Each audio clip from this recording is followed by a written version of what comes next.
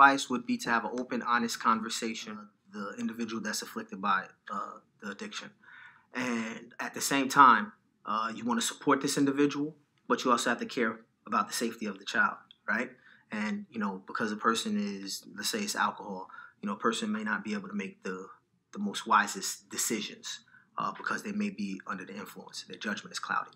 So I would suggest that you have close supervision of the child as well as that partner when they're interacting with each other. I think also you should reach out to your support system to help you ensure that and try to get that individual into the treatment that he or she desperately needs.